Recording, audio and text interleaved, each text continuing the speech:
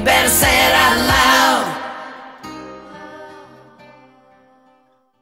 Well, hello again, and welcome to today's dialogue, sponsored by the League of Revolutionaries for a New America and Hip Hop Congress. On Beyond Elections, the political revolution continues. I am Mackenzie Wilson. My pronouns are they, them.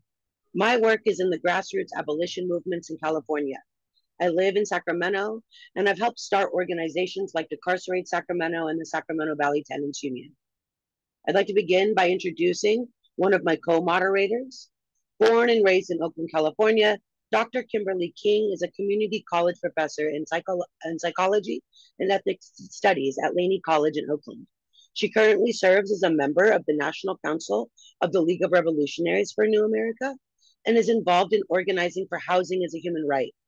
Kimberly has a history of public education, activism, and organizing, and served for many years on the executive board of her labor unions, and is a founding member of the Laney chapter of the Poor People's Campaign and Black Minds Matter at Peralta, an abolitionist transformative justice group of students, staff, and community members who work with the community and the Peralta School Board of Trustees to eliminate armed police from campus security.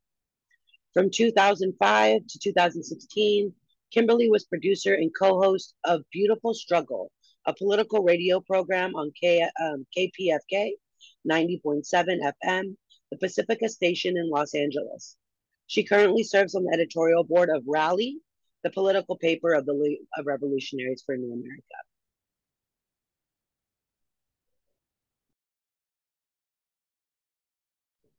Thanks, Mac, for that introduction, and I'm looking forward to a great discussion today. I'd like to introduce our third co-moderator, Kathy Van. Catherine Van began her activism with organizing against the Vietnam War at San Francisco State University in the 1960s. This led her to become a member of the League of Revolutionaries for a New America at its inception. Kathy now serves on the League's Peace and Social Justice Committee in Los Angeles and the National Basic Needs Electoral Committee. In 2002, she co-founded San Pedro Neighbors for Peace and Justice to promote anti-militarism and local justice campaigns in the LA South Bay, holding forums and weekly anti-war street vigils that continue to this day. This in turn led to youth work and the development of peace clubs in several high schools, including the summer peace camps held over the last 20 years. Great to be here with you, Kathy.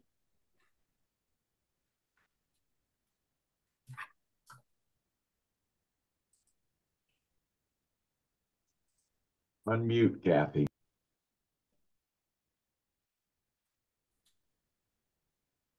Okay, I'm unmuted. Hi, all. You know, it takes time. I get my stuff together here. But thank you, Kimberly. We encourage you to put your pronouns into your profile as a participant. Gender and sexual liberation is part of our work. And, you know, our work to have a free society of cis heteropatriarchy, which is deeply intertwined with white supremacy and other forms of oppression. We also encourage all of you to post links in the chat to your campaigns, the struggles you're in, or important organizations you're a part of, to allow us to be able to share in your work and your wisdom. I just want to name some community agreements that we request that you observe in today's dialogue. Again, I've already said this one before, but everyone is muted in the beginning and must unmute themselves in order to talk. We do hope that you do not interrupt our speakers, and we hope that you can save your questions for when we go and do our question and answers part of the dialogue. We encourage you to put those questions, of course, in the chat during the presentation. Panelists will have a chance to discuss them, time permitting. We apologize in advance if there is not enough time to answer everyone's questions. There will be an opportunity to ask verbal questions during the question and answer section, but we request that if your internet connection is bad, it will interrupt the program. So please use the chat. Zoom etiquette is for people to remain muted whenever not talking, to keep that noise floor down. And in the spirit of political unity, please listen and practice respect and kindness, including in the chat. Please do not mispronoun participants, and please make space for all voices.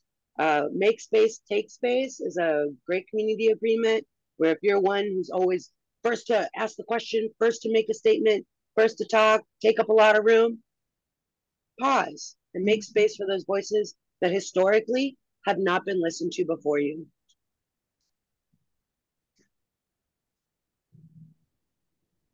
I believe we're going to start dropping some links into the chat. And while we do that, I'm going to go ahead and, I just lost my camera, there we go. I'm going to start with a land back commitment statement. We're trying to move away from these land back acknowledgements, right? Where we acknowledge the land that we're on and are more trying to move forward into like a programmatic and a pragmatic expression of what the idea of land back means. So first we do, right? We want to acknowledge that we gather on the traditional land of indigenous people, past and present, and honor with gratitude the land itself and the people who have stewarded it throughout the generations. Before I continue, I want to invite folks in this space to drop the names of the tribes of whose land you are calling in from now. I'm here on the lands of Maidu, Miwok, Misanan, Patwin, and Wintu people. If you do not know the name of the nation on whose territory or treaty land you're coming in from, ask around. Look at a native land map. Go to an Indigenous student center, a fellowship center, or a local band office. Those are always a good source of information, and it can actually get you involved in your local land back movement. We want to acknowledge and recognize that the land is an expression of gratitude and to give appreciation to those whose territory we reside on as a way of honoring the Indigenous people who have been living and working on this land from time immemorial. It is important to understand the long-standing history that has brought us to reside on this land and to seek to understand our place within that history. We are living in the consequences of global colonization. People and land stolen, many languages, history, and cultures lost.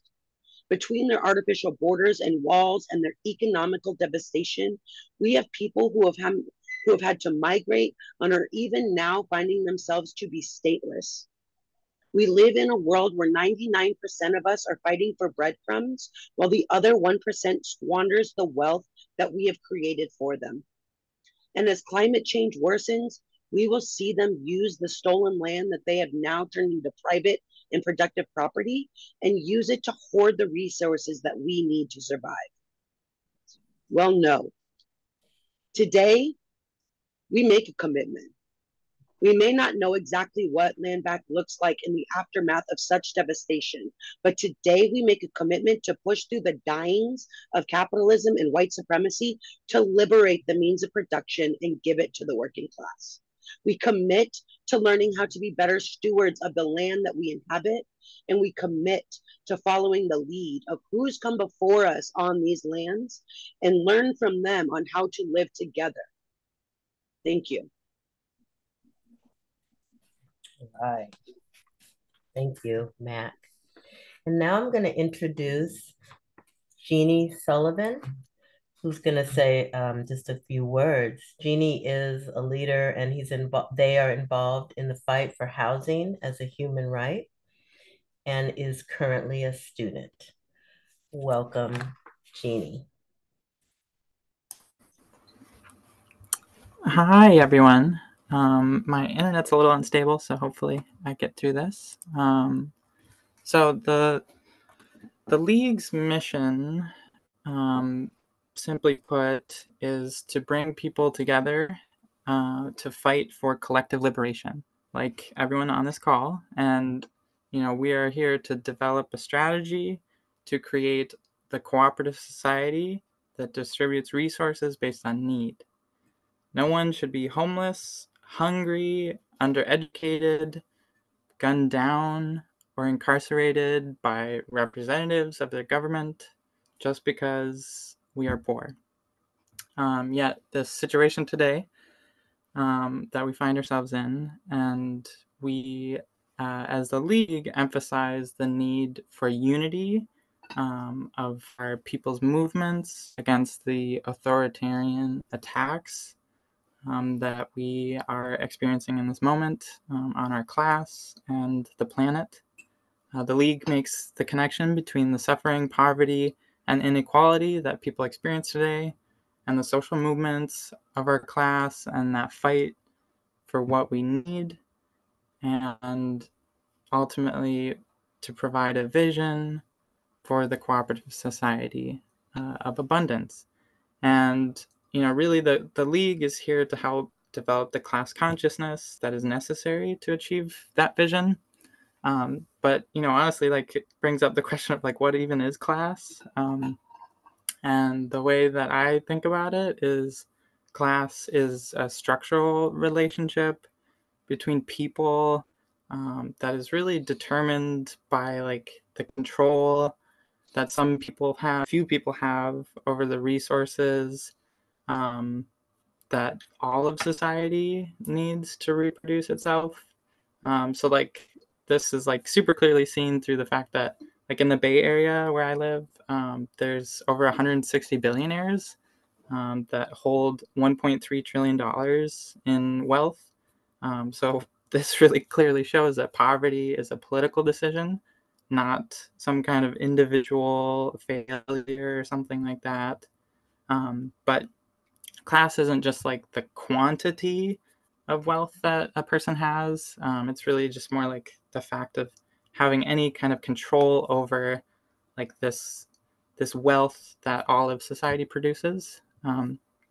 And what this looks like in the real world is people who receive income from interest, dividends, rental income, trusts, things like that.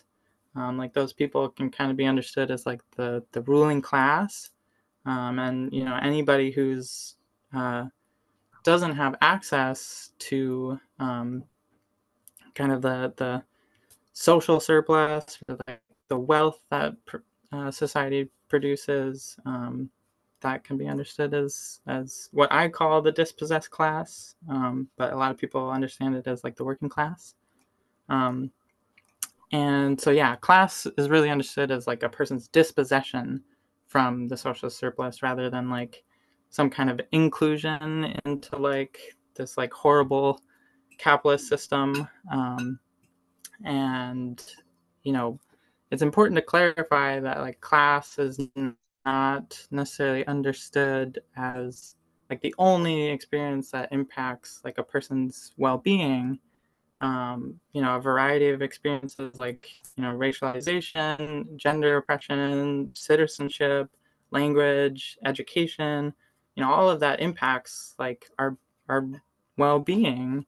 But the difference is that class is has an internal dynamic, by the ruling class oppressing, what's traditionally understood as the working class. Whereas there's nothing about being queer, me and or being indigenous or being a woman, that determines somehow an unequal position in society. That kind of inequality is socially constructed, whereas class has that kind of internal dynamic. So yeah, I hope this kind of helps clarify, what class is and what we mean by class.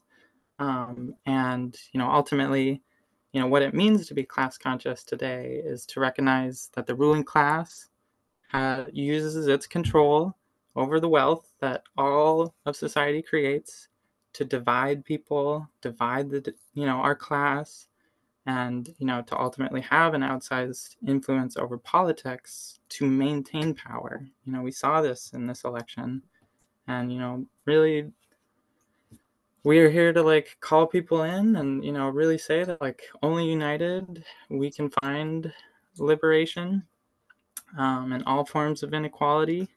And the League is committed to that. And we are, you know, really, we would be happy to have you a part of the League. Thank you. Pass it back. Yeah. Okay. I think it's my turn, and I'm going to go with it. Yeah. I want to briefly introduce our panelists. If I could stop crying over the music we heard in the beginning. God, that was so moving. Jeez. Maybe we could, okay, I'll go on with it. But I want to ask each panelist, you know, as they're introduced to, after they're introduced, to comment for 3 minutes on what these election results mean for them and the people they work with, and how do we protect our families and our communities under this new corporate dictatorship we are facing. So the first panelist I'd like to introduce is Melinda Levon. She's a mother, midwife, and community organizer in Kansas. She did the deep canvassing and campaign planning behind Vote No Kansas with her Lawrence DSA chapter and shared the recipe for mass movement with other states fighting abortion restrictions and constitutional amendments. Melinda was an author of DSA National's new priority campaign, Trans Rights and Bodily Autonomy. Kansas has plenty of billionaires funding parts of the authoritarian plan outlined in Project 2025. Extremists, including Christian nationalists, hold Republican supermajorities in both sides of the state legislature. This fall, she asked everyone to vote against fascists and their authoritarian friends every chance they get. Melinda, welcome. Hi, everyone. The music at the beginning was very moving. I had not heard that song by Nancy Sanchez about family separation and the kids in cages before.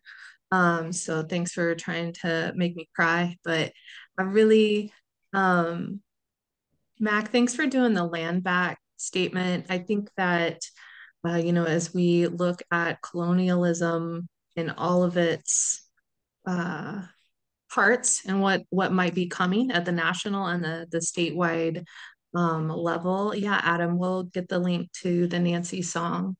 I think that going forward and what these elections say to me, the election results, because I will tell you that we've handed over our entire state here in Kansas to a complete fascist control, even though we have a Democratic governor for another 2 years. She will be unable to do anything. We can no longer sustain any of her vetoes. We have also turned over our state board of education to a completely far right majority again for the first time in 20 years. Last time that happened in Kansas, they took evolution out of all of our curriculum and replaced it with creationism in our science courses. And it took us years to get out of that and get back to something else based in reality. I think that Jeannie, what they were saying about family, or about separation and about the oligarchy dividing us, right? That's what they want. They want us to be mad at each other. Like right now, they want us to point fingers at each other over election results that we're unhappy with. And I'm not going to do it. I know some of my brothers and sisters in this country were lied to, right? Like they really believe some of the things that they were told, like deportations will only affect criminals. That is absolutely not the reality. Like the kind of deportations that we are anticipating here in Kansas will not only separate families in a very painful and even violent way. So instead of seeing abolishing ICE that we want to see, we know they're going to come to our communities. We know that restaurants will fail, farms will fail. We will lose food production that will impact the entire continent. And immigrants are also a huge part of our healthcare infrastructure here, like they are in California. And when you think about our indigenous communities, I mean, what an ultimate disrespect to have this law enforcement accuse you and round you up in an immigrant raid. I mean, right? Like, come on, like if you've been somewhere for thousands and thousands of years, because I know that's going to happen, right? Like that happens to a friend of mine, kind of on a regular basis. So I think I'm coming to the end of my 3 minutes. Um, I think that going forward, our organizing has to be relationship based because that relationship is the most important thing. That is how we protect each other. It is how we connect. And that is the biggest piece of mass mobilization. And mass mobilization is difficult. It's sometimes ugly, right? Because we don't all agree on lots of different things, but we're asking people to stand on one line together on one issue at a time, going forward, based on our relationships as we nurture those.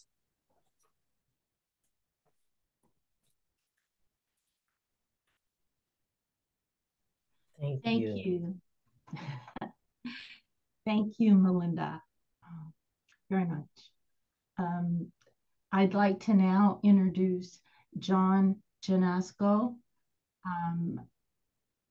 John is a person with lived experience of homelessness who is dedicated to helping ensure housing becomes a human right. When he was younger, he found himself in trouble that landed him in jail, which gave him time to get his GED and focus on himself. After leaving jail, he opened a catering business for 10 years. John moved back to the Bay Area to be closer to family and friends, but the cost of living in the Bay Area pushed him into homelessness. John did what he could to survive until he found a community with Wood Street Commons community. He has been working with other homeless leaders to organize other people ever since. And so, John, take it away. Well, thank you so much. Hi, everyone. I thought about this last night and really I heard this yesterday while on Instagram. And I know the elections, it was devastating for a lot of us to hear that Donald Trump became our president again. And I feel like we focus so much energy on the doom part of it. And it took away from maybe a positive that came out of it. I look at it now as that if Kamala would have got elected into office, a lot of people would have felt like we're okay. Everything's going to be great. We have somebody in office that's going to look out for the black and brown and poor people, the most vulnerable of our community. And it was like that when Obama, we thought everything was going to be okay. And when we think everything is going to be okay, we slack, we loosen up a little bit, and we're not as aggressive like we should be. With Donald Trump becoming president, what that did for us, honestly, is that ensured that we are going to keep moving forward, that fire was going to be under us the whole time. It showed us that we had to continue on doing all this organizing, what we were doing before, going to be able to slack up, that there wasn't a savior. And in a society, it's always, advertised of a hero. And it sort of takes the stress off of us to thinking that we aren't the ones that can do this, but we are the ones to do this. So with the election turning out the way it did, I felt like that was somewhat a plus so that we can continue on organizing and building community, because that's what they don't want from us. They don't want us to build community. They want us to, depend on them for our food, which and our health and everything else, all the things that we should be in control of and which we really are in control of. We have to remember that we are in control of our destinies. And for Donald Trump to become president, I just feel like that was a plus, because that's going to keep me moving forward. It's going to keep us moving forward and keep our eye on the prize of just being in community and self-sufficient and everything that we do, we're going to continue to keep doing it. Um, I feel like one of the main ways of keeping the movement and building it too is also with the outreach that the Wood Street Commons does every weekend and every day, basically. And that outreach is the way that we connect with the other unhoused people that are out there, like they connected with us, you know, when we were out there unhoused and stuff. And we have to remember, I feel like all of us, to not forget about on the ground activities, on the ground outreach, and building the people that are going to come behind us. You know, the same way that it happened with us. I don't know if that the beeping is my 3 minutes, but I think it's just very important that we don't forget.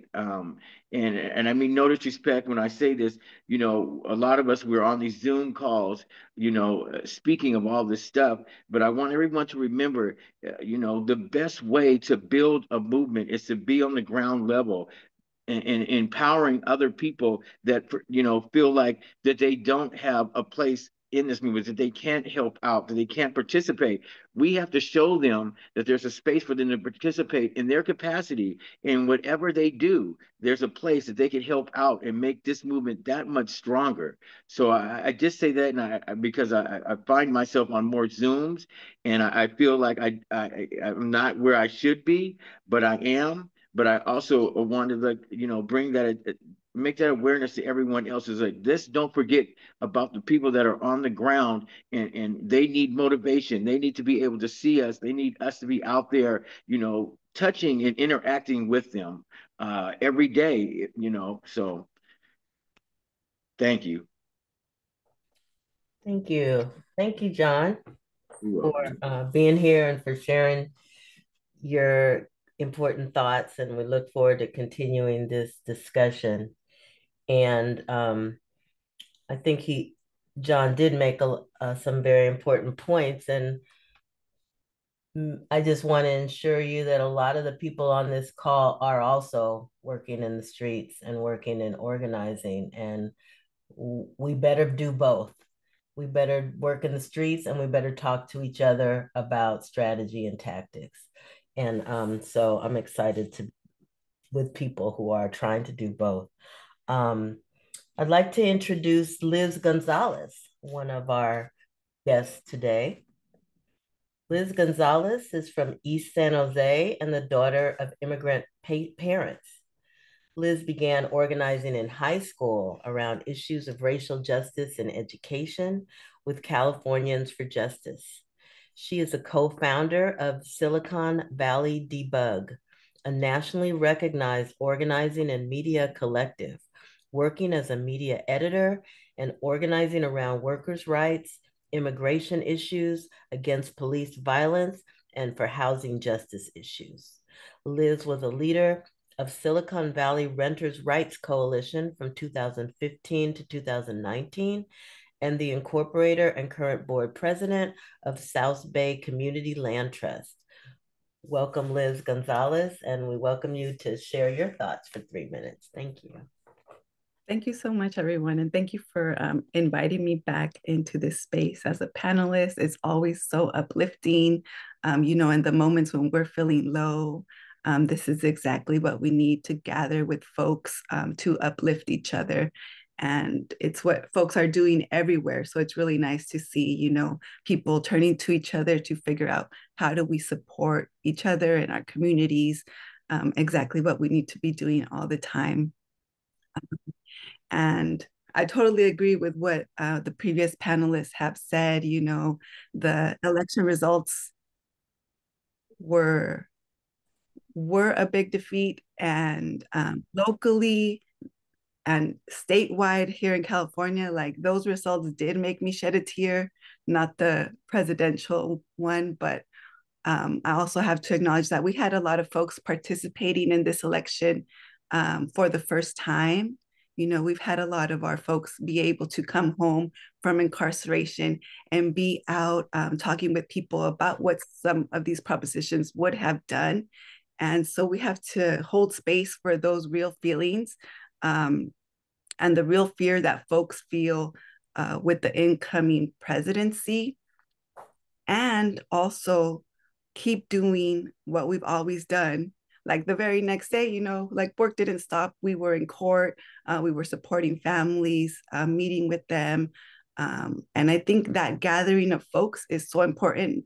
Any group that you have, like even book clubs, clubs for moms, wherever you can feel like you are receiving a balm for your soul in these moments, that works against all of that divisiveness that we are seeing being put on us. Like that's what we have to work against, so that we can see each other as the same people, right? We are human beings with a heart, with a loving heart that maybe feel disconnected.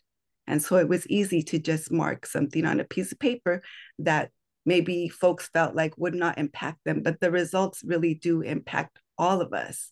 And so we just have to keep doing what we've been doing before, and our faith has to be, stronger than our fears. Our actions have to be maybe a little different, because the tides have always been against us, and we've relied on each other really to make it by in our worst moments.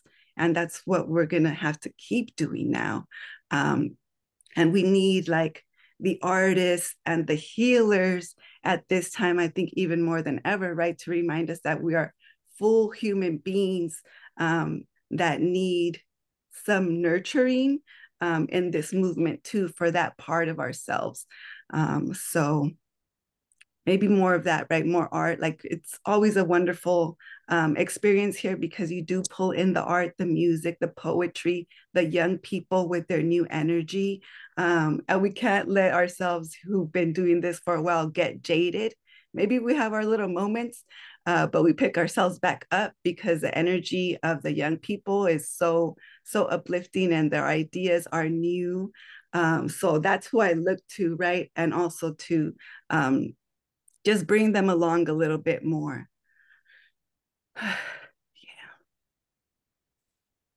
Thank you, Liz. Thank you so much.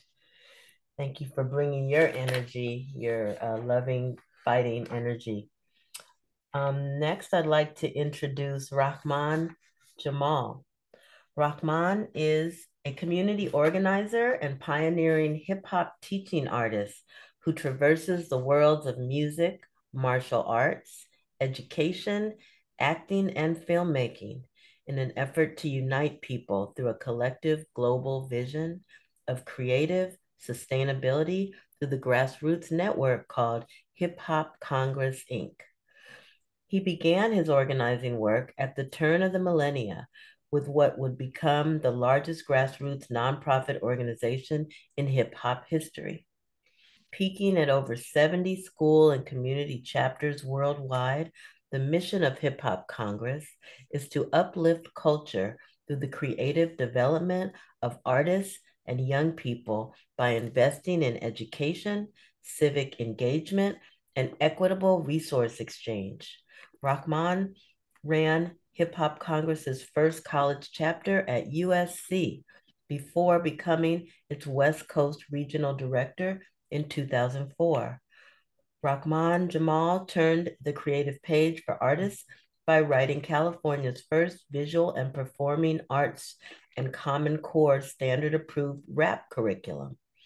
He now works with a coalition of organizers as the current executive director of Hip Hop Congress, Inc., introducing the first state-sponsored hip hop education grant program in the United States, while he continues to teach and serve clients through his personal brand, Rap Force Academy, at his martial arts dojo, Afro Bushido Academy, SPC.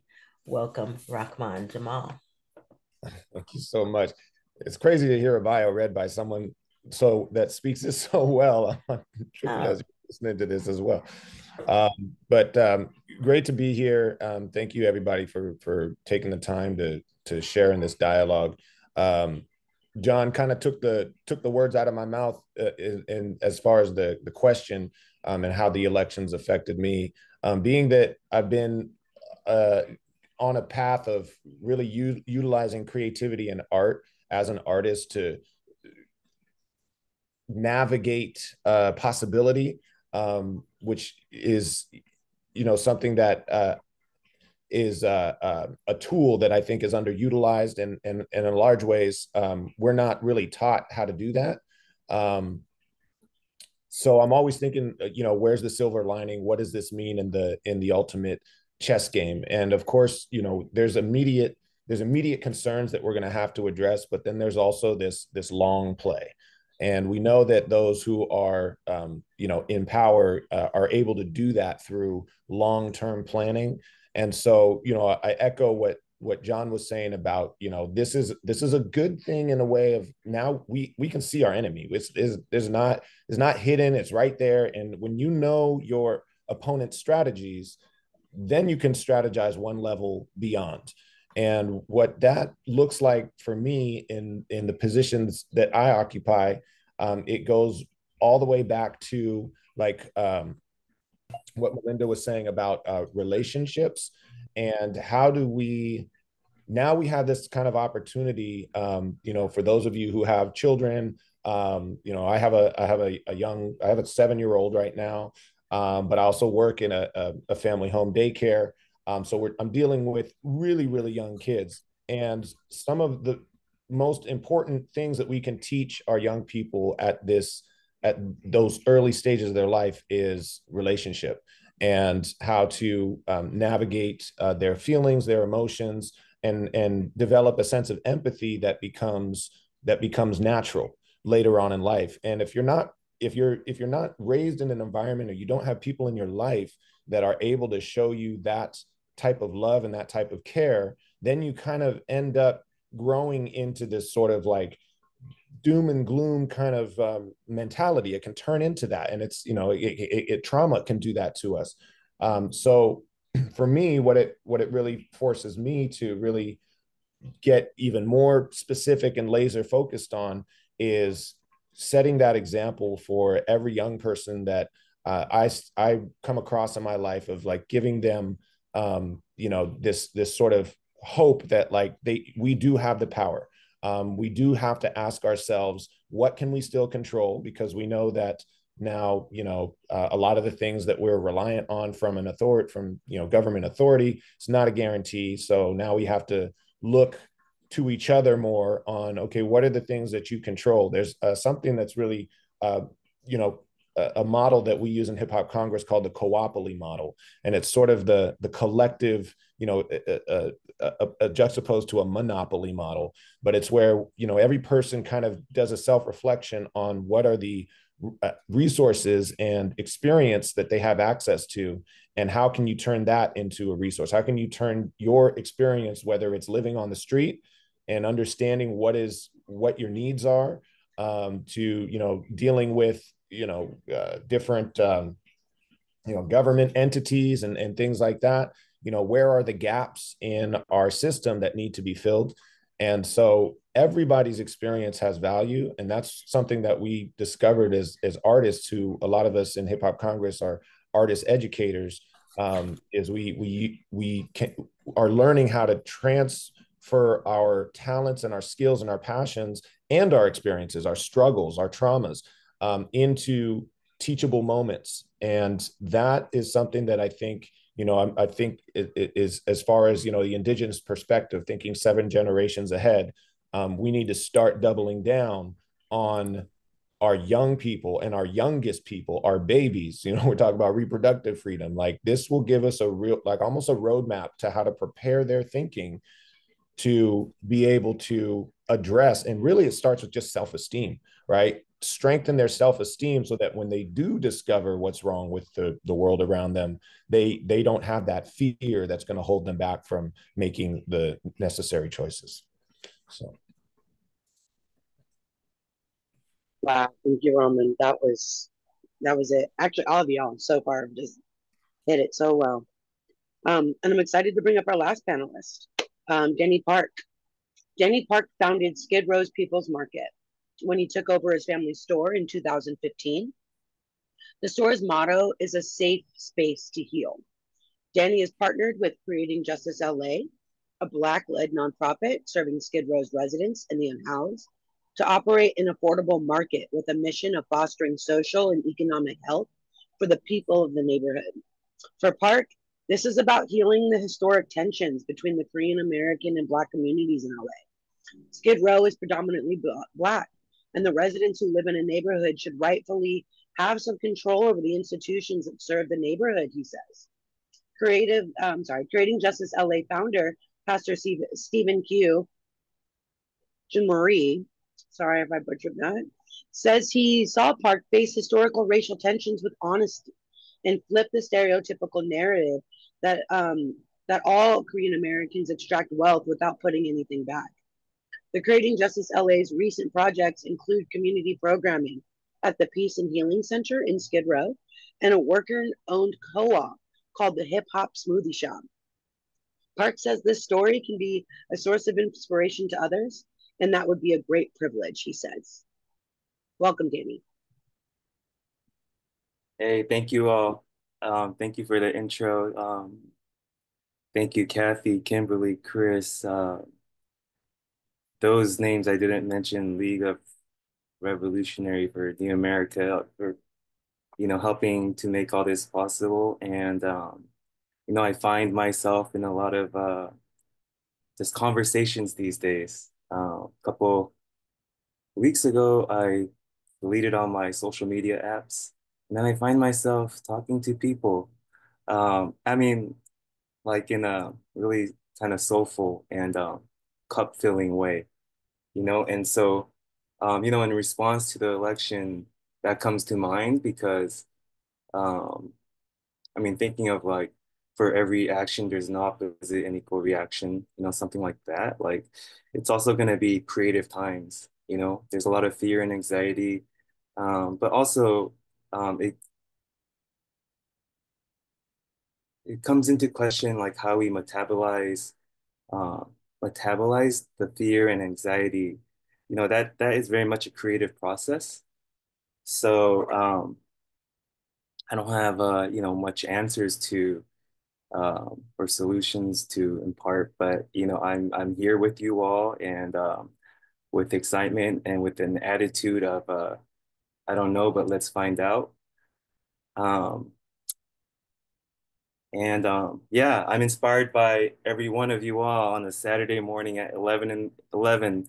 We're here from all over this country, inquisitive, trying to connect, um, just wanting to learn. And so I think, yeah, it will be it's the continuous, hopefully, within, if I have the gift and opportunity, long life of ongoing learning. And to Ramen, speaking to the hip hop part, I was reminded of rapper KRS-One, Health, Wealth, Self. In that song, printed out the lyrics because I didn't want to say the lyrics wrong, but there's a part that goes, um, everything in nature rules by kicking ass, what they telling me, but yo, you a friend to me. So I'm gonna tell you the secrets of longevity. Secret one, if it ain't fun, you're done. And about your career, well, choose another one. So I think that speaks to me. I think that's very important. That that fun element, that wonder, that sense of awe. Man, I want to keep cultivating that because it can be pretty brutal. And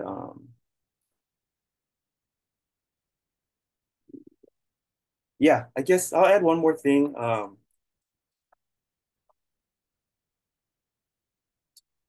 There's a definition of the word emergence that I heard that I really liked. It was shared by Adrienne Marie Brown, um, and she was referencing a person named Nick Obolensky who studies leadership. And they defined emergence is the way complex patterns arise from simple interactions, like giving the example of birds flapping their wings, producing murmurations. So I like that very much. As far as all the strategy and community organizing, this high level thinking, and sometimes like what I found in even just hanging out in our Peace and Healing Center coffee shop, things happen, you know, and we hang out. It's not all work all the time, but we also hang out with each other, drink coffee with each other, and kick back. And I find myself surprised to see what emerges. And so, I guess that's a source of inspiration, and that sometimes I remind myself that, you know, go for a walk, sit under a tree, go talk to a squirrel or something too. So thank you very much.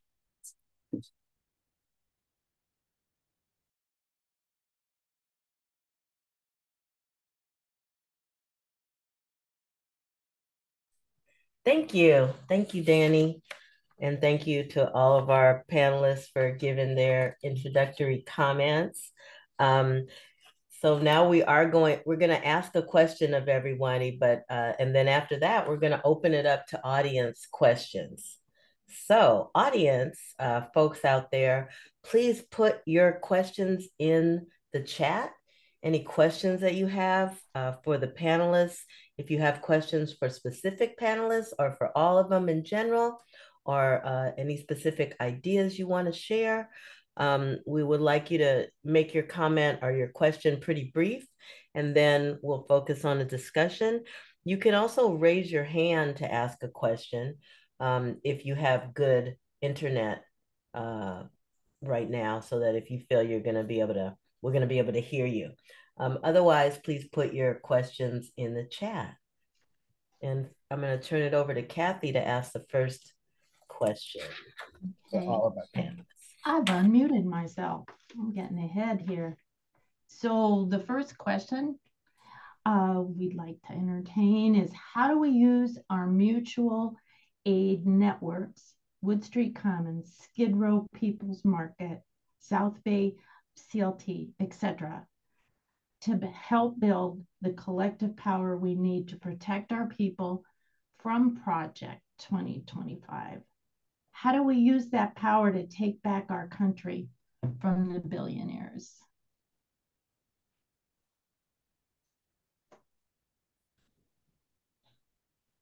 And Kimberly, will you call on people? Yeah. Didn't mean to interrupt. Didn't mean to stop it. Go ahead. Great. Rahman, would you like to say something? Yeah, I'll give a real life example happening right now as we speak. So, John, I'm right now communicating with an artist who's dealing with homelessness right now in Oakland, and this guy is one of the. We met on a fluke. He's so talented. He's one of the original generation of turf dancers in Oakland. Extremely intelligent individual. The guy is just an incredible resource. And an example, but he's dealing with this immediate, you know, we were talking yesterday and he's like, I'm just trying to keep my head up so that I don't have to resort to, you know, something that he doesn't want to have to resort to, you know, on a survival level. You know, when I met him, so one, I want to connect him with you, John. But when I met him, it was I was promoting for a talent show that was being co-sponsored by a gentleman, another artist, a battle rapper named Mad Ills, and he's out of Orlando. He has a nonprofit called the Mommy Collective, MOMI, and there's a strategy that he's employing around artists who are facing homelessness. And one of the big strategies is, how do you turn your creative assets into, or how do you turn your creativity into assets? And by understanding the process of getting works appraised, creating a story behind that work, when you do something, for example, like the art behind me is a artist named Magic out of San Jose. But anybody that has that sort of on the visual arts level, for example, you know, can if you put a story behind your art and you create some sort of narrative behind your art making, and you take that to an appraiser, they put a value on it, and then you wait a year and then it becomes a capital asset. Now, folks did that on a massive level, and this is what this nonprofit is kind of based on trying to do, is to create a village of artists and to pool their capital assets together, through going through this process, so that you can get bank loans, et cetera, things like that, to serve the community. Now, this idea was totally left field. I didn't even know that, that is a viable strategy. And so that's kind of speaks to, what does mutual aid look like? It looks like individuals who are trying to solve the problems that are close to them, that they're passionate about, and sharing this information with networks and sharing it far and wide. Just before this, earlier today at 6:30 in the morning over here on the West Coast, I was on a panel right now. There's a retreat happening in New York that is discussing the national standards for teaching hip hop music for music educators. This is something that's been a really long process. It's like a 20-year process of even, getting hip hop culture to a point where it can be studied in schools, and it's youth culture. So it speaks directly to the experiences that young people are going through, and it works. But we have to go through the process of getting it legitimized. Well, it's happening.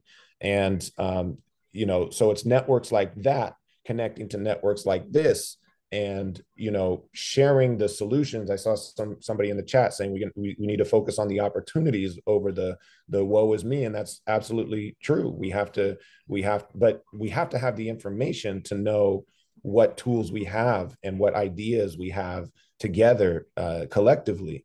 And so it's everybody just doing their work, finding the answers of what is needed in their communities, locally, relationship wise, and just being really seeking the solutions from whatever you want to call the universe, God, each other. It's all of us, and then taking that information and just sharing it, and sharing it with people who have also too organizations where they can get that out to more and more people. So to me, that's what mutual aid looks like. It's a process, it's an organic process, and it's really beautiful when you see it start to work, because it starts to look like, oh, synchronicities. I just had this conversation, just like what just happened. So I'll leave it there. Melinda. I'm kind of, one thing I am excited about are the things that will come out of all of our arts communities, whether that be music, whether that be poetry, other writing, fictional stories, visual arts, like that, historically, think about times where people were under very fascist rule and your communications are limited, right, or monitored, etc. And one of the ways people would express ideas that they otherwise could not safely express were through the arts, whether that's, through fictional stories with a lot of metaphors, or, more abstract images that had clear meanings, right, to the people that knew what it was expressing. The So that is one thing I'm excited about, is to see the artists express themselves and see communities find ways to express what is happening to them as we go forward. And I think it's really sweet that, Rockman, you've talked about kids and working with children. I have 4 kids, 2 are older and 2 are teenagers. And those conversations have been really hard, right? Like the kids grilled me about what's going to happen to Gaza, what's going to happen here, what's going to happen there, what about people that don't have papers? Like explaining the election results to my children was harder than facing, the 30,000 people I serve in my county or whatever. Like that was the hardest conversation for me, was helping them understand things are going to change, and they're actually going to change at the state level where I live faster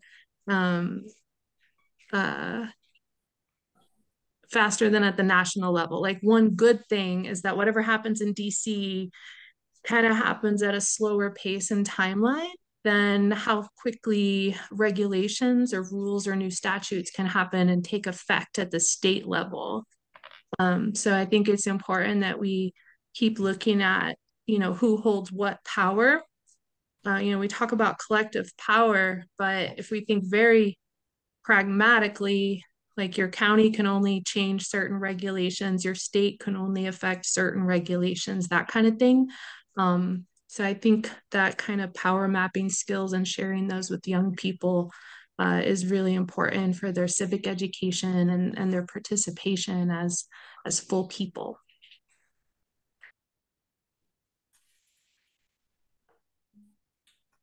Okay, great. Is there any other, would any of the other panelists like to add to that?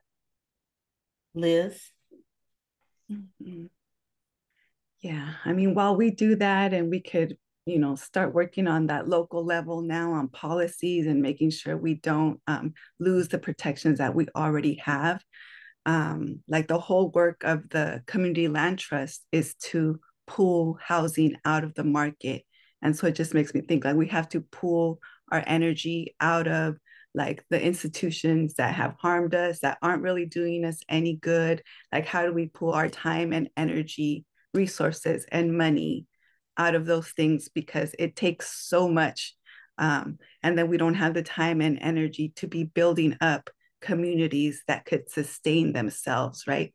To have those deep relationships where we can trust each other, where folks aren't like, I cannot miss one day of work because I won't have this income. Like, how do we supplement that person's income and figure out ways that we are taking care of each other to eventually, not rely on all these institutions or the government that really doesn't have our best interest at heart. Thank you. Okay. Okay, we're going to move on to starting to answer some, unless somebody else had a comment. And if panelists want to say anything at any point, please do just raise your hand or jump in. Did you want to add something, John? Sure. Yeah, I just was sitting here thinking about, the building of unity, and I'm so tunnel vision because I in a good way, because it's really simple, and my model is the model is off of Wood Street Commons, and just how that really works so well for us, and that was the opportunity of everyone has something to offer was presented to me when I was out there, and honestly, getting high, and I didn't want to just be high. I want to be able to use that at that time gave me to do something positive. And it showed me that even in the worst conditions, you can be a positive role model. You can be positive. And with all the advocates coming in and seeing the potential within, I guess, me at that moment, as a leader, as someone that has something to offer, I want to do the same thing. We should make sure that we do the same thing when it comes to the unhoused out there, because those are the ones that are part of the movement and don't even really know it yet because they don't know where they fit in. It's about opening the opportunities for them and showing them there is tons of opportunity for them to be a part of something more than just that existence. Network building, how getting connected with the artists down in LA. This is exactly how we build with cross resources, crossing all our resources and building that network up. Resource sharing, basically not hoarding like everyone else does, and sharing everything. This conversations that we're having right now is so powerful to me. After speaking the first time, I had a few tears because I can feel like, it all resonating. And what's so powerful about it is that we all have some sort of experience, and we all in different ways, and we speak, differently when we are talking about how we are participating. But the bottom line is we all want the same results at the end of the day.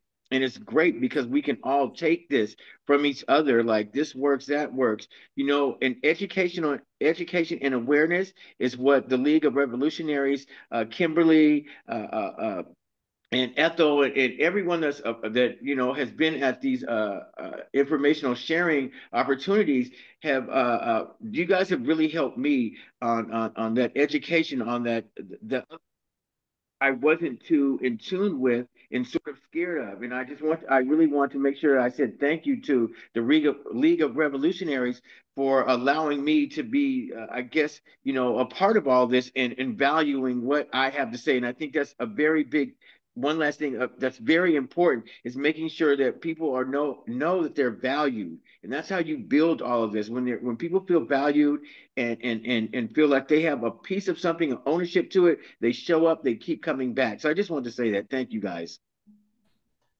Right on. And thank you, John, for all of your amazing work in the community and everything that we're all doing together. I want to combine two questions from the chat and bring this to our panelists. Why do you think that some left and revolutionary organizations pushed for voting for Harris? And now that the results are here, how can we help our new comrades who gained a new awakening? Once you see the truth of the class war, you can't unsee it. The person who asked the question said, my brother is angry and says the world is ruined for his son. I think his son will do well, but what about my brother? Yeah. So I'd like to open up.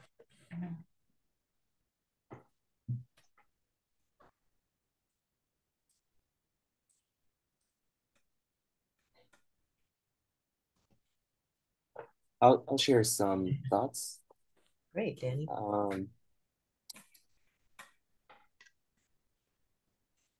What for quite some time, I've been very, I think like many people, allured and attracted by the notion, concept of the revolutionary ideals, and maybe because I'm a cisgender man, I just love Che Guevara. All this, like the concept of the revolutionary, and it looks like this. And it fits into revolutionaries look like this and fits into this box, and that's what. And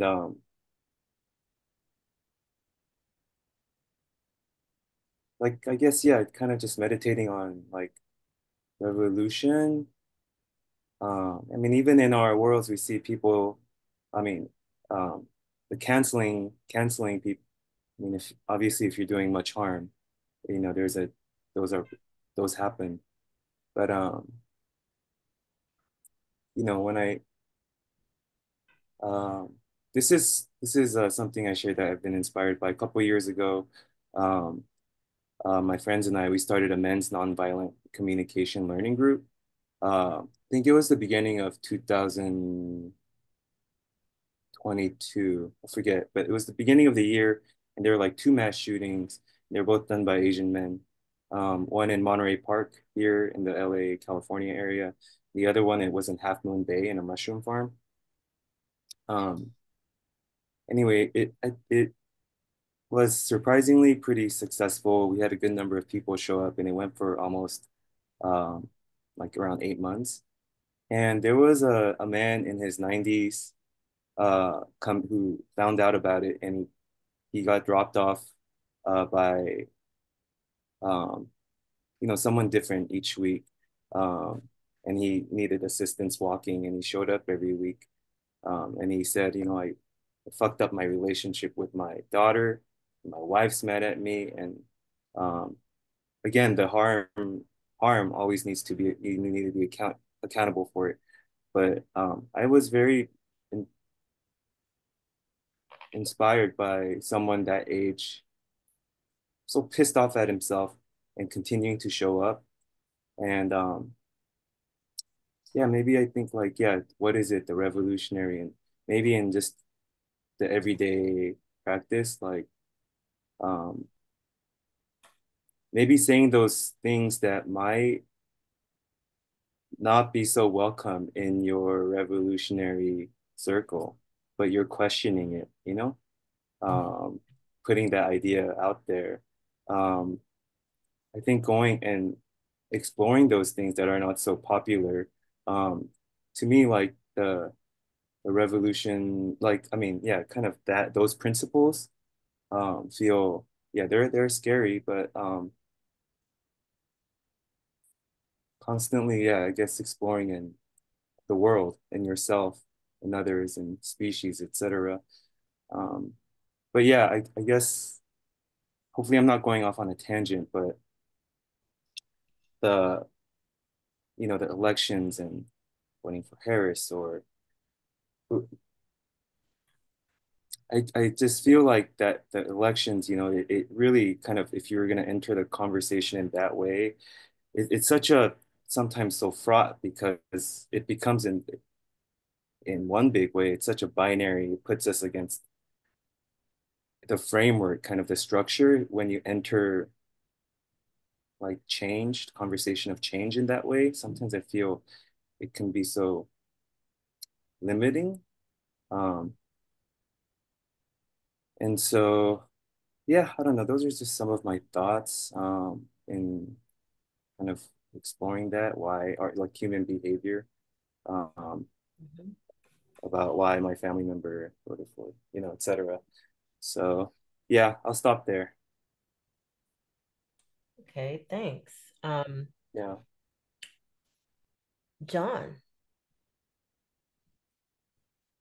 So I just thoughts again. I think we are taught that it's over because of the leadership that is put into place.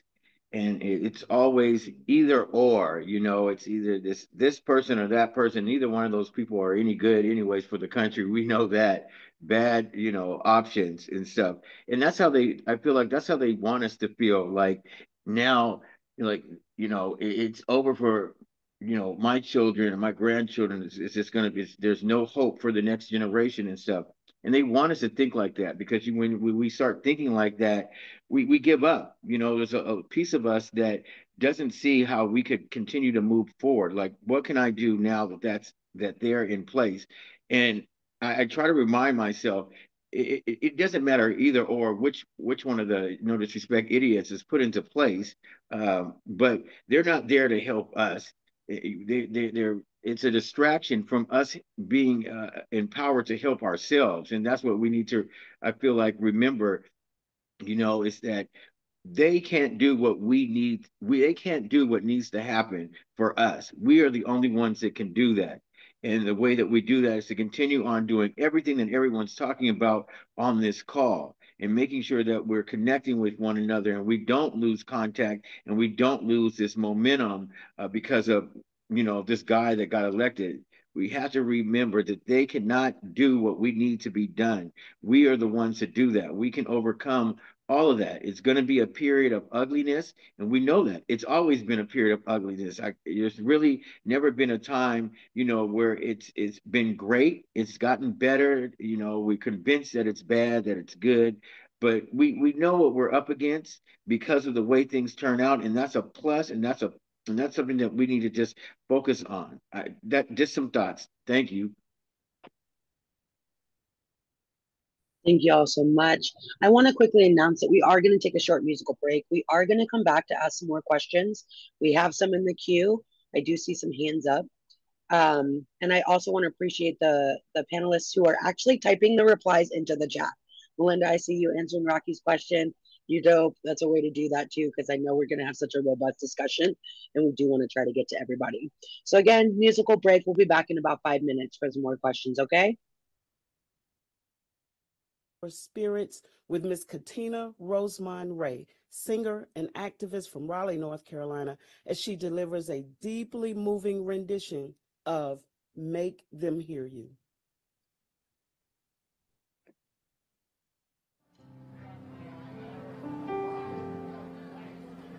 Go out and tell our story. Let it echo far and wide. Make them hear you. Make them hear you. How justice was our battle and how justice was denied. Make them hear you. Please make them hear you. And say to those who blame us for the way we chose to fight, that sometimes there are battles that are more than black or white.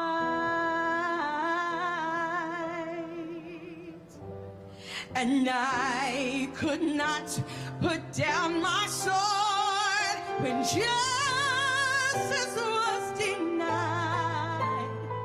Make them hear you. Make them hear you.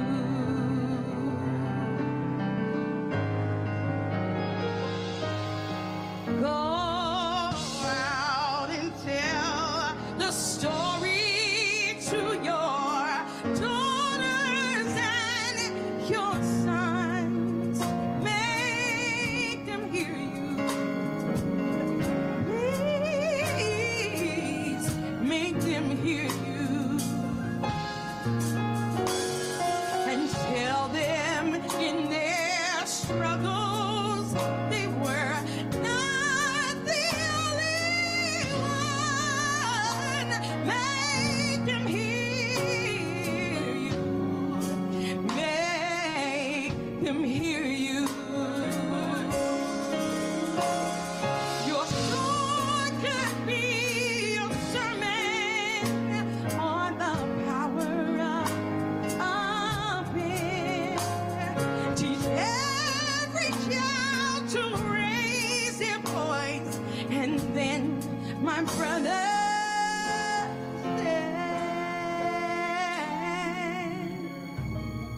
will justice be demanded by 10 million righteous men? Make them hear you. And when they hear you,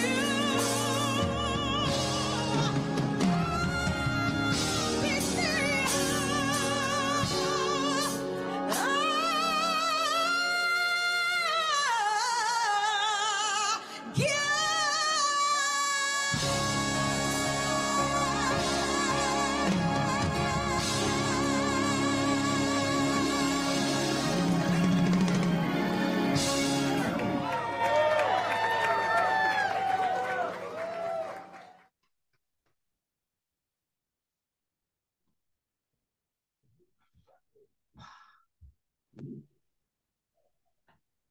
Very cool.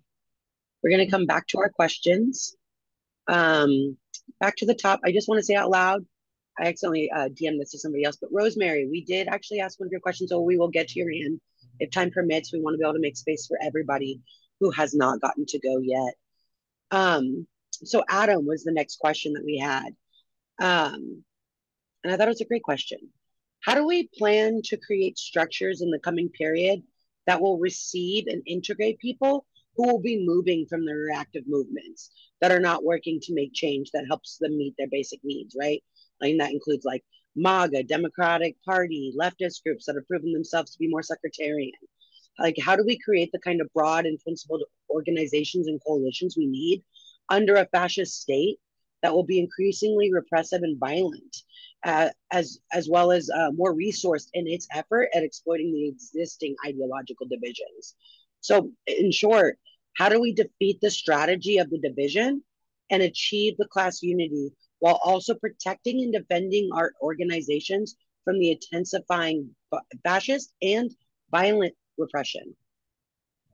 I would love to list off the steps of highly effective organizing conversations, because that's what I'm focused on in the next 2 months. Like, Trump cannot actually take action. It's all talk until January 20th. Kansas legislature cannot do anything except for talk and pre-file these bills until the 13th of January. So I have until then to have these conversations, right? And first is establishing, and I'll type it in the chat here in a minute for you guys, but you have to establish the relationship, whether that's, hi, my name is Melinda and I'm a volunteer talking about housing or whatever, but there's some kind of relationship. And then you listen. You have to listen to people more than you talk and give them that space so that you know what is important to them and what their needs are. And then you educate them with the information you have, as you know, related to their issues. Sometimes we redirect and have to show people how one issue is related to another, right? Because if everybody's not free, then nobody's free. And we agitate people around those issues, and we inoculate them against misinformation and disinformation. I think that was one of our biggest failures this year in a lot of elections, is that we didn't talk to enough people and give them enough information to inoculate and protect themselves from misinformation or disinformation. And then we call a question or make an ask, right? Whether that's, hey, I think you're good at talking to people. Will you, join this next meeting? Or whether, get people to step into new leadership roles, that kind of thing. That's a kind of ask I'm making of people right now. And then you have to support them through the whole action, whether I'm asking people to go vote no on something, whether I'm asking them to come to a meeting. I have to support them through that whole action until that action is complete. And then we should always debrief. The 8th step is debrief. What went well, what didn't go well, and what do we want to do differently next time? If we take those kind of steps with the people immediately around us, we will build infrastructure organically that is very strong. Oh, wow.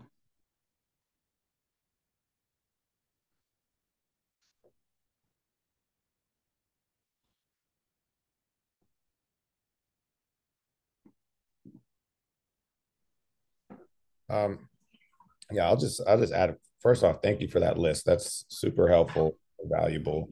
Just kind of just go a little further, and the importance of establishing relationship and listening to what a person's experience is.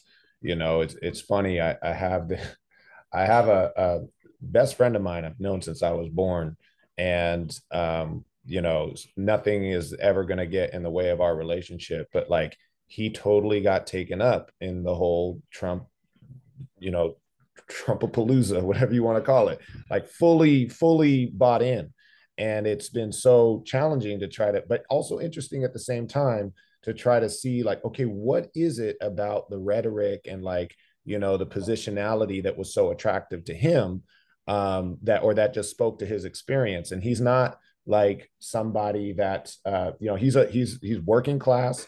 He's a comrade of one of us, but there was something, I know what it was. It was really his hatred of the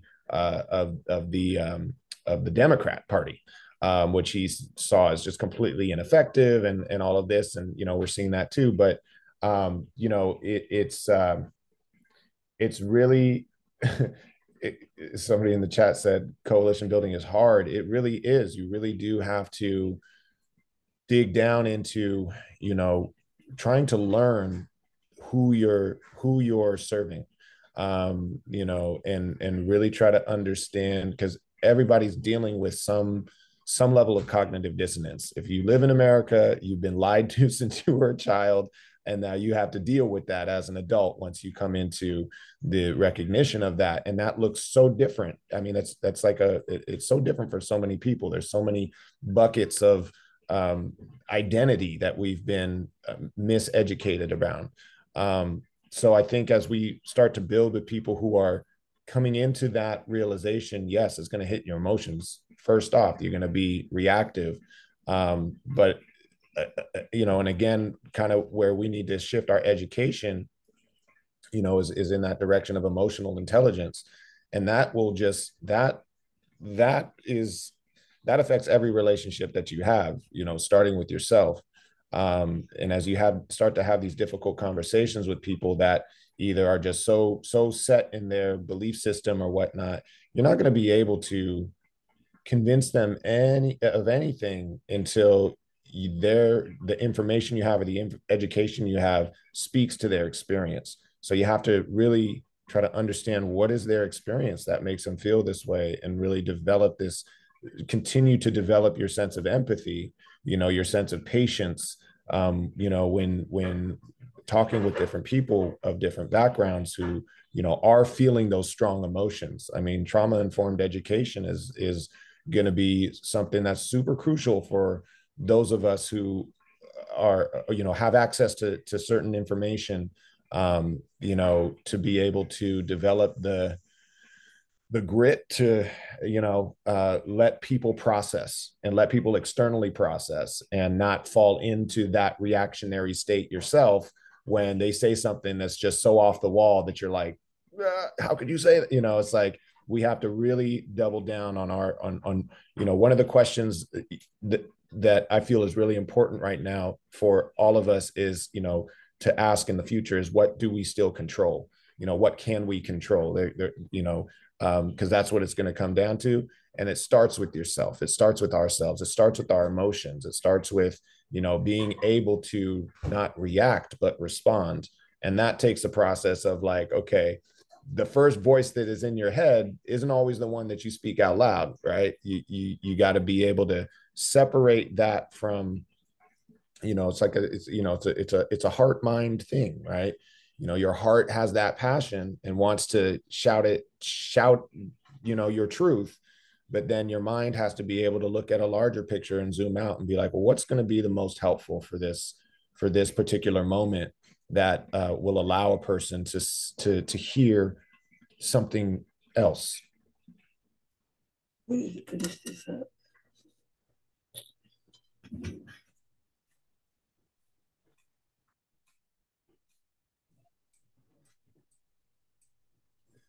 I'll just add to maybe more confusion, because this one's a little difficult for me, because thinking back to 2020, like we had all kinds of new folks stepping in, new organizations, a lot of youth, like a lot of great energy, and there was a lot of conflict, at least here in San Jose, and so very, very honestly, like for myself, feeling in this moment a little bit hesitant because of being burned during that time, but also wanting to remain open for those folks who are experiencing something, and then naturally they want to get involved because they're facing it themselves, because I mean, it's been this long and we're still in here, and we have to have a movement like that is full of people who this is our life, right? Like part of our life, not like just a job that we're doing or something like that. It's the way that we live our life. But that like hesitancy is hella real in me right now, of being like, oh no, like everybody wants to get involved right now, or how can I join? And how do I remain open to that possibility? Like I need help from others right there, because it is a moment where people are going to be looking for spaces that feel good to them, when everything is not. And so maybe I need help to be a good safe space no matter what. So. Mm-hmm. So that's a really great question that was posed. It's one to ponder for a minute.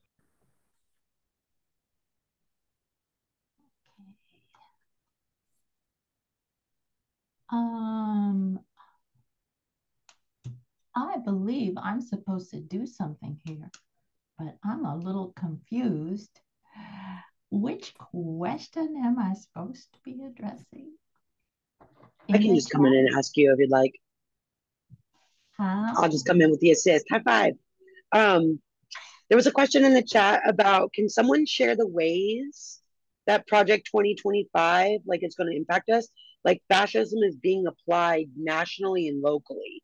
So can somebody speak on those? And can somebody on the panel, if they're aware of the recall here in Oakland being a strategy of the billionaires to shut down the working class, and the importance of a political education helping us build to both resist and transform. So it's kind of a two-part question. Can you first talk about the ways that Project 2025 is going to be applied?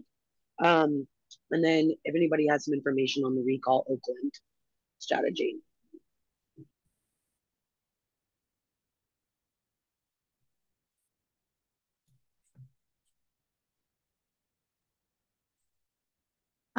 I'll tell you about the Midwest. I mean, the private prison industry is super excited. They're trying to hire a lot of people and expand their facilities. Our abortion clinics, Planned Parenthood opened up a new one in Pittsburgh, Kansas. We are helping as many people from the South, from our friends in Oklahoma and Texas and Nebraska and Arkansas. Missouri just got abortion back. They somehow also got minimum wage and a bunch of other cool stuff. So good for them. But then we don't know what's going to happen at the national level that could usurp some of that, like new minimum wage stuff or other new state regulations or rights that people just won. Um, so Project 2025, it is, I agree that it's been going on for a long time. It reminds me of the way that Margaret Atwood wrote The Handmaid's Tale. She didn't make any of that up. She did historical research, looked at the bad things happening to people all over the world in different cultures at different times and places and put it all in one book. That's what Project 2025 feels like to me. Like they look at all the ALEC legislation in Mississippi and Tennessee and Alabama, where they arrest and punish the most pregnant people in the nation and stuff like that. They looked at Florida and they looked at these fascist things that were working in little bits and pieces all over the country. And in California, I feel like, somebody mentioned the tech industry earlier and how that is creating all these like non-labor existences, or certain things trying to be replaced with AI, which if you've played with AI, you know how terrifying that is because it's terrible and stupid. Not as good as a real person. There's going to be huge environmental impacts. We should anticipate worse storms and things like that. So people are preparing for natural disasters being more intense as we look at continued global climate change and also how that impacts our ability to grow food, which California also grows a lot of food. But I'd love to hear more about the Oakland and how that recall impacted everything. I would like to say about the recall what I do know and what I feel like I understand from conversations. We had some progressives, supposedly in office, Pamela Price and Shang Tao, and of course the billionaire boys clubs didn't want those type of people in office, along with Carol Fife. But looking at it now, because of the recall and Shang Tao getting recalled, there's an opportunity for somebody even more experienced and someone that could probably bring a little, I don't know, balance to Oakland and maybe to the Bay Area. And that's Barbara Lee has been approached about possibly running for mayor when they do the elections. And we all know that she's on our side. So, and I don't know if people know about, and this is how we know if they're scared that they might have made a mistake by actually recalling Tower, putting her up for that recall. It might backfire in their face because we have Carol Fife still in office, and I don't know if people know, and I just want to say this that someone tried to burn her house down a couple days ago, and that just shows the desperation of the billionaire boys club, the other side. They're scared because now they're looking at it as like they might get Barbara Lee into that position, which they didn't want that. They wanted like Lauren Taylor or some others that were just going to cause more mayhem within our city. But I'm trying to look at the positive that came out of it, and we should too, to really think, okay, well, Shang Tao, didn't really get an opportunity to show us anything. And from day one, she was under scrutiny, and she made us some promises, she shouldn't have made. But Now we have an opportunity, honestly, to put somebody even better into office. And that's how I look at the recalls. That they made a mistake and getting and they're going to pay for that mistake. And I'm on that positive trip. It's going to turn out a little bit better for us because we'll have somebody more experienced and dedicated to the fight and has been in it for the last 30 years. So thank you.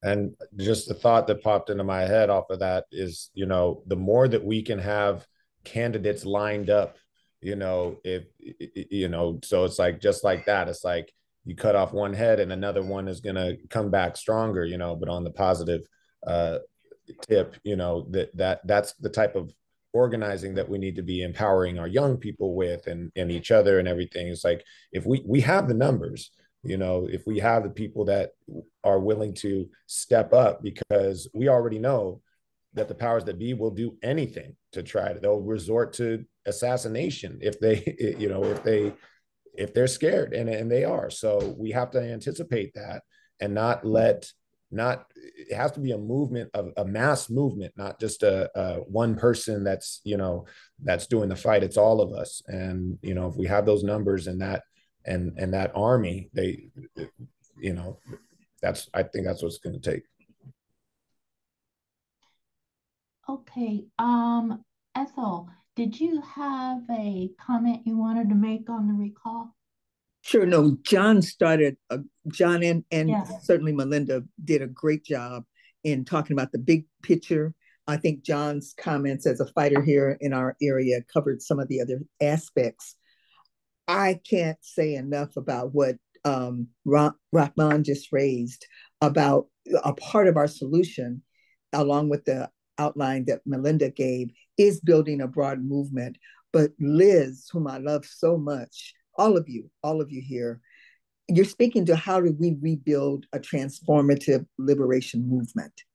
And I think the honesty that you just shared, Liz, that, we're going to have to rebuild relationships that really proceed from the values that people are talking about here. We can't take as an assumption that everyone sees there's a value to building unity for what we need. And so we've got to be learning lessons.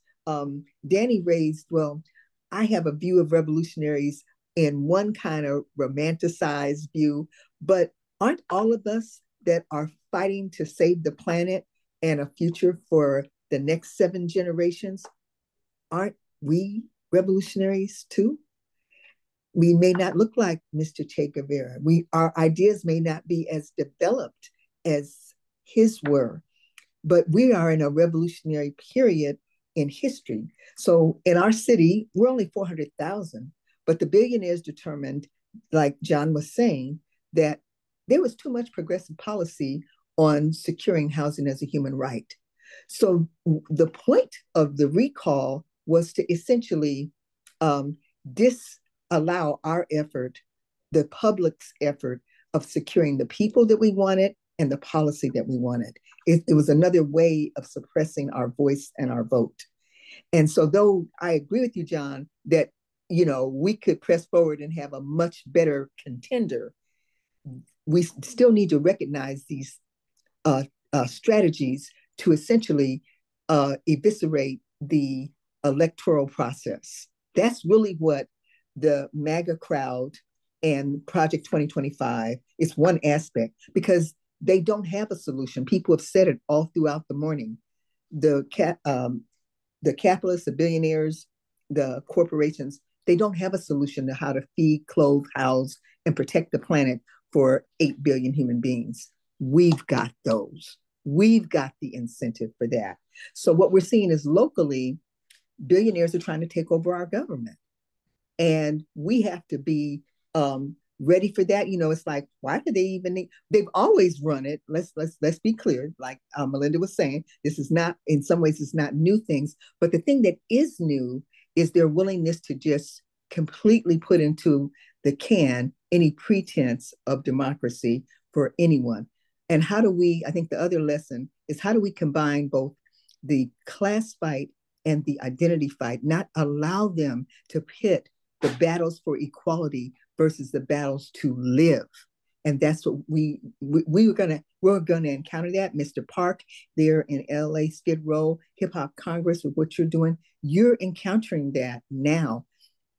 How do we hold our networks like this together? And I'd say political education, John. That work that you guys are doing, where you're doing the on the ground work and you're doing the political education work. It's not magic. It is absolutely the kind of dedicated work that we need to ensure it. So those are my thoughts.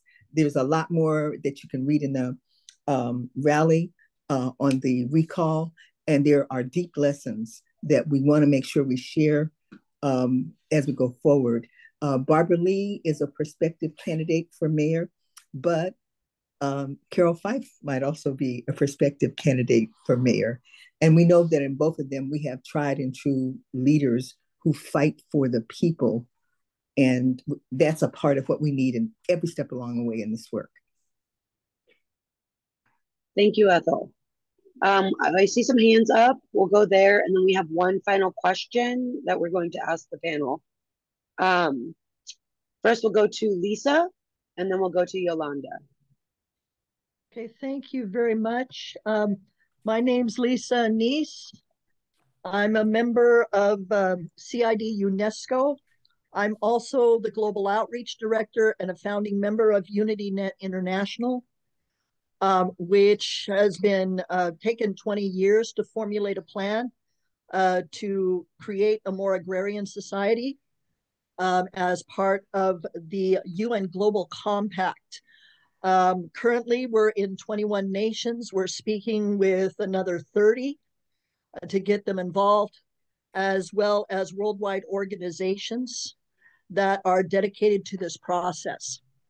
I wanted to address what Melinda said earlier about Project 2025. For those of you who do any independent study, if you take a look at Hungary, especially the takeover of the nation by the Fidesz party, you'll find that they've been following a plan that is a carbon copy of what Project 2025 is all about.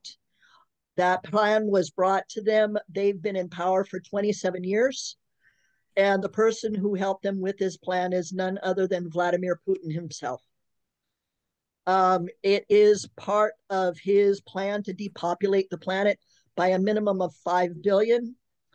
The World Health Organization's declaration in 2023 of there being over 8 billion people on the planet is inaccurate.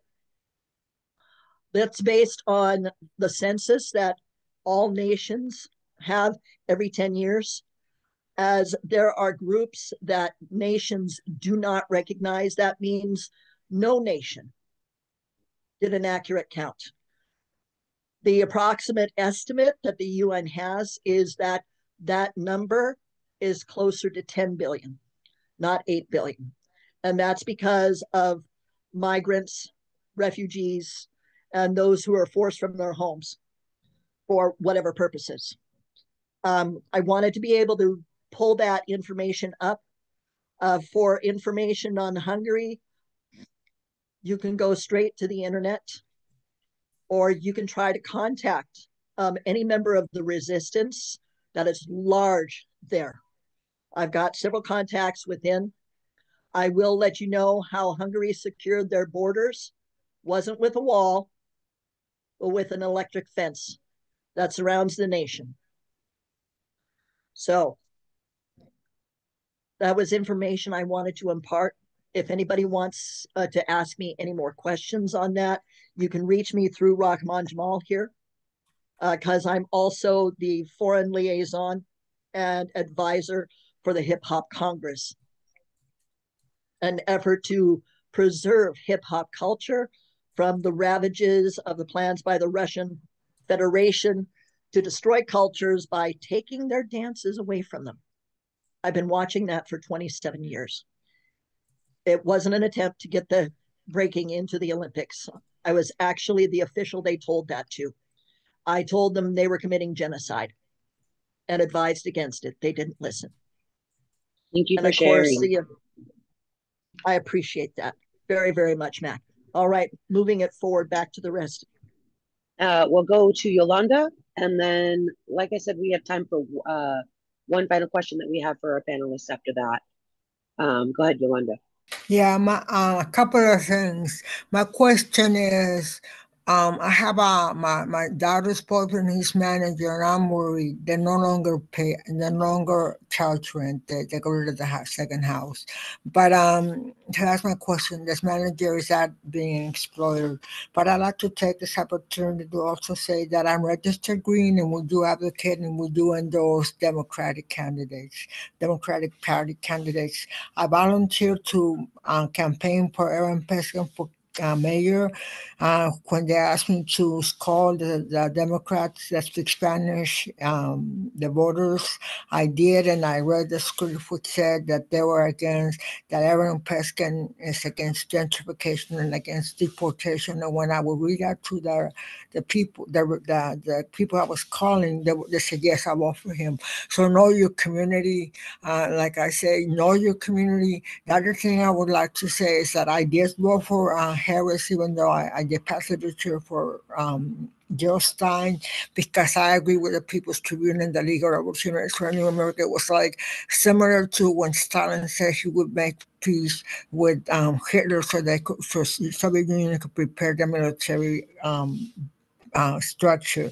So I think that was a very wise choice because we were fighting for democracy and now I was in political solidarity announcement for Palestine and I Zoom and they said that some of the Democratic people that were elected were for programs like annexing the West Bank and Palestine. And some of those people that voted for them did not vote for Harris. I believe her choice of was not the right choice. I know a lot of Latino men and Black men that are not included in that vote for her are not against it any longer.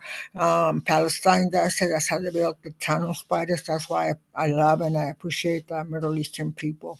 They have a lot to bring in, although they bring in a lot of money and they are part of the gentrification, but they're willing to listen. So we got to make really, stop all the stereotypes about gentrification. There's a lot of Asians that have money that come here, and we can work with them. They're very good people. They have a lot of good ideas. They're very, very, very, very good ideas for the health and nutrition. So that's my 2 cents worth. And thank you to the People's Tribune and the League of Revolutionaries for America for leading us and I've heard democracy. And I am glad I did volunteer with the Democrats and I am still registered with the Green Party. So thank you. And if somebody could answer my question, does being a manager, does that mean that Well, thank you. What? I can't hear anymore. Thank you, Yolanda. Yeah. I'd love to address your question. It actually came up in one of our conversations for Hip Hop Congress meets at this time actually on Clubhouse every week. We've been doing it for 2 years. Right, we're on episode like 140 something, but 142. I think this is the one. But we meet every weekend to just have these types of discussions. But one of the things that came up to your question, Yolanda, was people that are in service positions. Oftentimes, we have a brother by the name of Marquez who is battling homelessness and trying to deal with the structure that is meant to, the departments that are meant to deal with that. And we asked him, what would be what's the thing that was, your greatest need? And it was, he's like, people don't see us as human, whether it's, darker skin or whatever, like, or poor, or there's this lack of, really the humanity.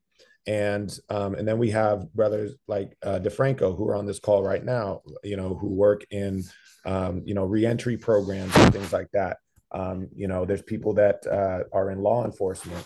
And, to your question, is a person in a management position an exploiter really has to do with, do they hold people accountable to the humanity of their role in serving others? A lot of people are just there in their job trying to make money.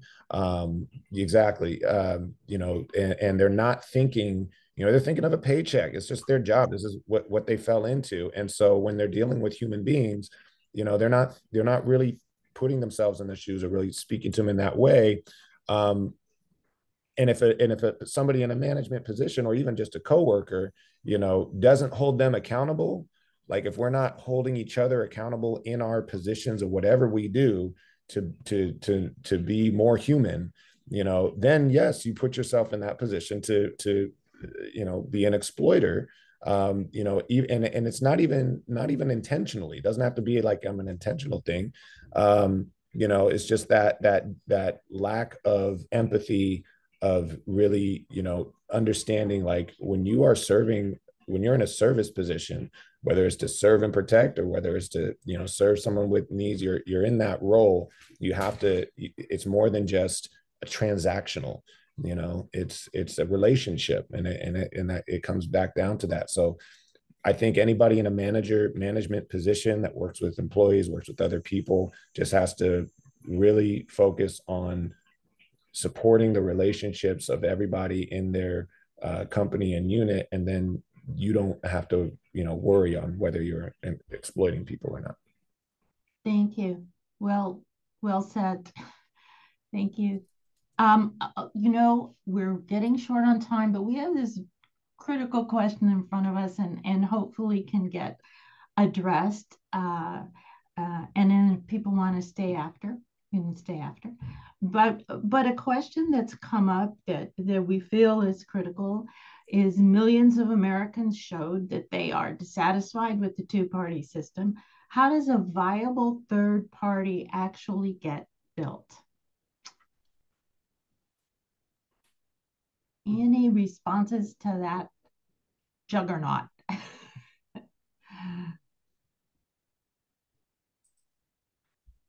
course, we've addressed, all of you have addressed a lot on organizing, and points on organizing. But this third party thing is something that hasn't been able to get off the ground, and of course, purposefully so. I think if we look around, the laws and the way the duopolies have schemed in a million ways, so it doesn't get off the ground. But I have a question to answer your question. I don't know the process in the state of California. I know the process to file another political party in the state of Kansas is you have to collect the number of signatures that is a percentage of the number of people that voted in the last governor's election. And then those signatures get certified, and boom, you are a political party that is recognized in that state. But every state is probably going to have a slightly different process. And so if we want to think about nationwide, that is just a network of these, state to state places that a political party, a 527 organization, gets recognized. And it's not complicated. Where I live, it's not even expensive. But the question is, how do you build all that party infrastructure?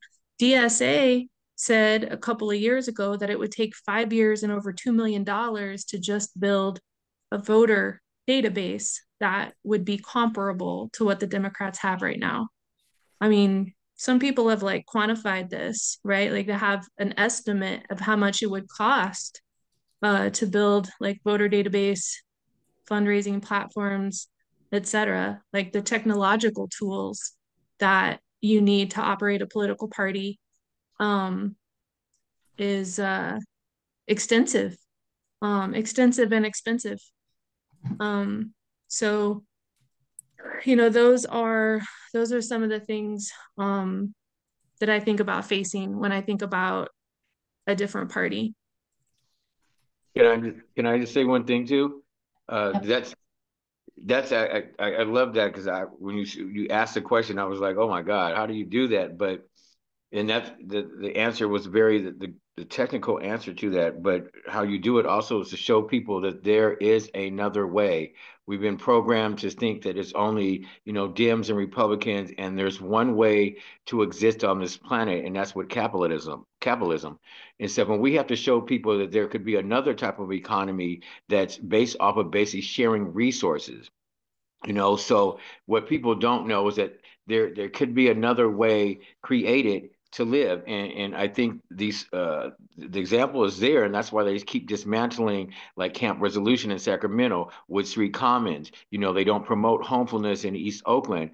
Any encampment or small community that's living outside of the way that they tell you is the only way that you can live, and that's what they're scared of, because we are showing people that there's another way and there could be a third party. And I think if we continue what we're doing right now, basically, and keep showing and educating and networking and sharing these resources, and more, that will build and build and build. Don't know when, but I think that's one of the ways that we do that. Thank you. Great, great. We're just getting out of time here, and it's so good. It's so fruitful. Kimberly has a bit of a sum up. Better you than me. This is a lot to sum up. But go for it, Kimberly. Okay, I'll just say a few words. We only have a couple minutes. I'm so sorry in the whole program. So I'm just really going to talk fast and not say that much. But I really thank you everybody for being here today. The best way to fight against the billionaires' efforts to take over our cities, the best way to oppose Trump and to defeat fascism is to keep doing what the panelists and others have said today, to step up our organizing work, to come together, build relationships, and fight for the things we need, to fight together for our children's future. Jeannie talked about how we're all part of a class that's barely surviving and that needs a new society. John talked about what that new society could be. The League of Revolutionaries for a New America invites you to join us, to meet with us, to collaborate with us, to improve the situation in our communities, get what our communities need locally, and for the future that our children deserve. Our mission is to unite with others based on the needs of the people and to work forward to that cooperative society where the social wealth of society is owned in common and distributed not according to who has the most money, but according to need. And that we're trying to emphasize the unity of all the people that are fighting for a new society. Really, we see that these fights for housing, education, healthcare really are a fight for a new society. We're not going to get that under a capitalist system. We have to fight forward for a different society. And the best way to do that is to fight for the basic needs that we have right now. We can have that society. There's way more of people in our class than the few billionaires that are running it now.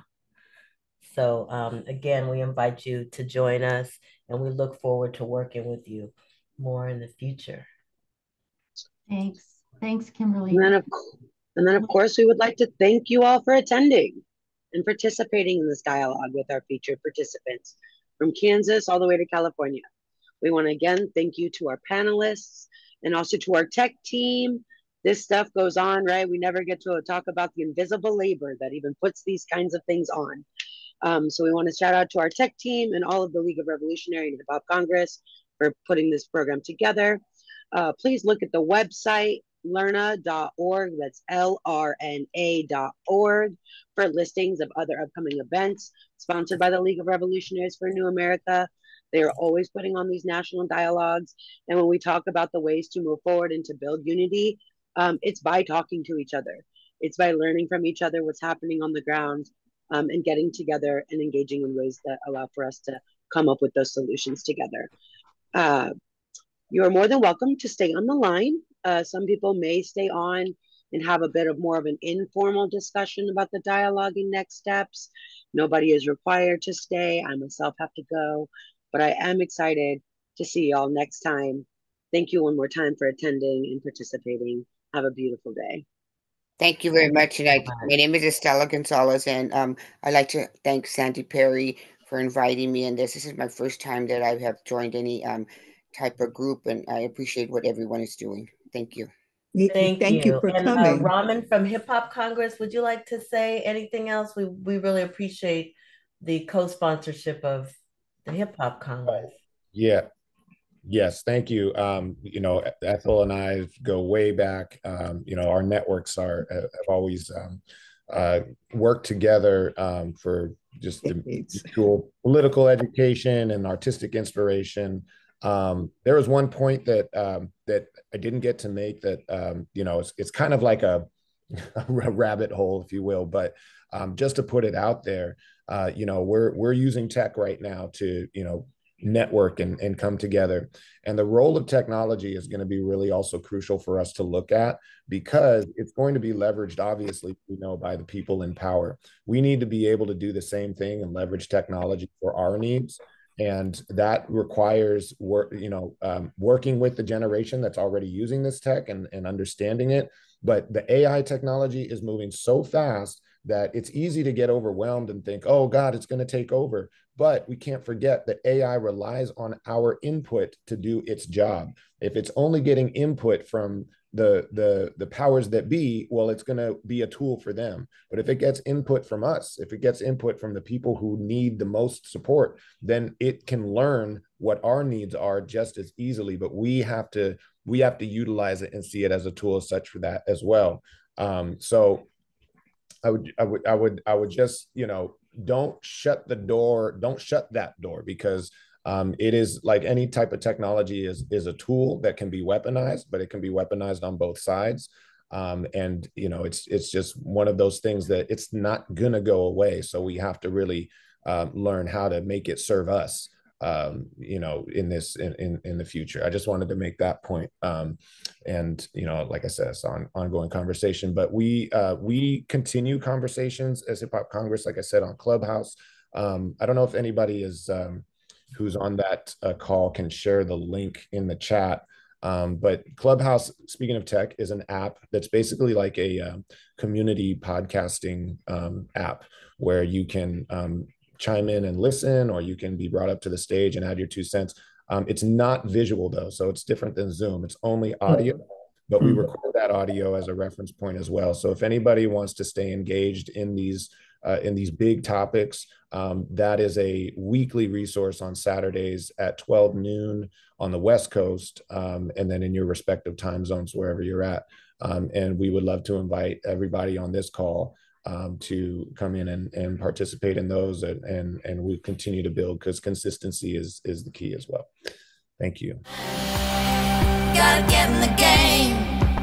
You gotta learn how to play. You gotta make a change. You gotta do it today. You better learn how to fight. You better say it out loud.